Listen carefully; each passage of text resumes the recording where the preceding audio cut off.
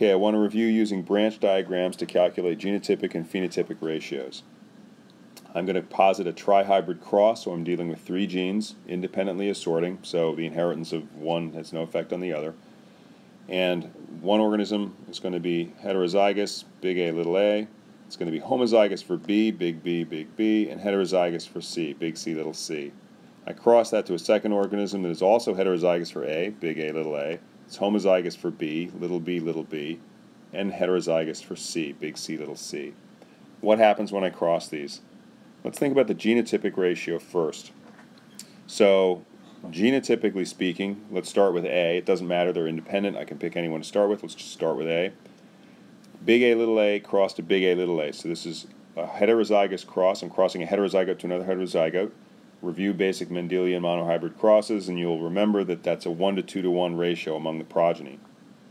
So, among the progeny, I've got a 3-way split here. I've got big A, I've got big A, and I'm going to have some little a's as well. And in fact, I'm going to have one of these, 2 of these, and 1 of these. Oops, that's not a very good one. Let's try that again. 1. There we are. Okay.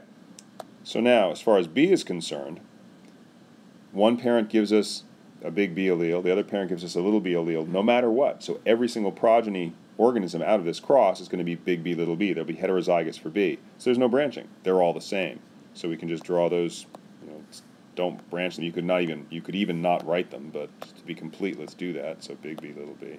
And now for C, that again is a heterozygote crossed to a heterozygote as far as C is concerned, so that, like A, is a 3-way split for all 3 of these. And so I'm going to get, once again, large, little. In this case, it's C. So big C, little c, little c, big C, big C, little c, little c.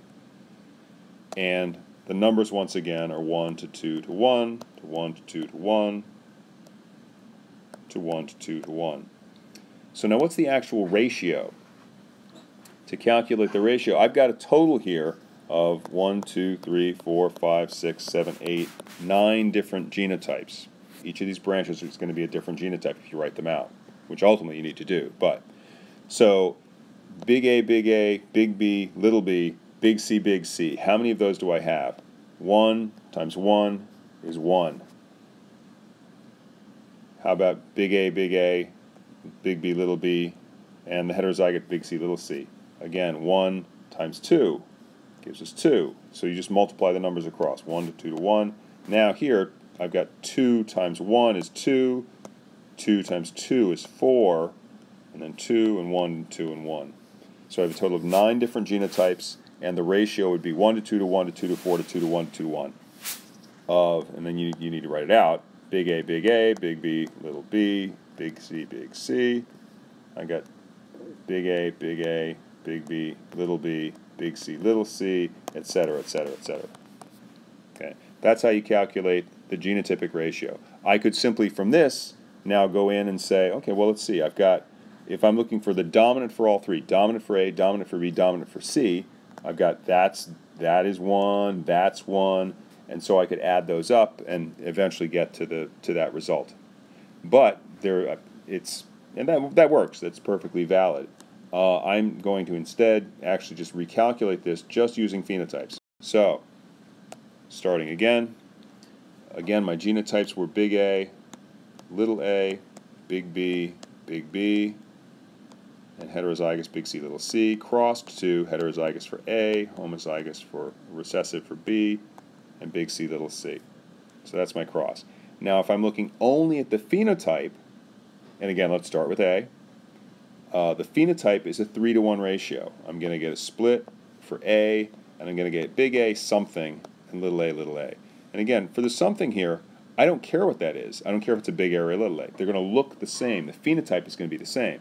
So in this case, I have a 3 to 1 ratio. I got 3 big A somethings to 1 little a. Once again, the B's don't change anything. Big B, little b, that's going to look the same. And phenotypically, I'm going to have another branch point with C something, big C something, and little c. big C something, little c. And again, the numbers there are 3, 1, and 3, and 1. How many do I have? What's my actual ratio? 3 times 3 gives me 9. 3 times 1 gives me 3. 1 times 3 gives me 3. And 1 times 1 gives me 1. And so 9 of these are going to be big A something, big B, little C something.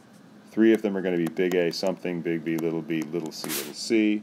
3 are going to be little a, big B, big C something. And finally, little a, big B, little b. Oops, that should be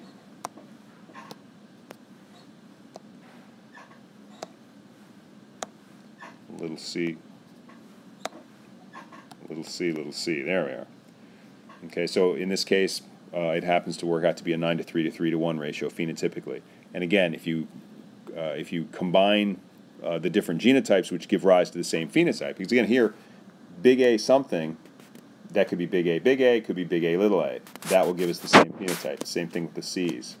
So if you go back to the genotypic tree that we just did and combine and pool the various genotypes to the same phenotype, you'll get the same 9 to 3 to 3 to 1 ratio.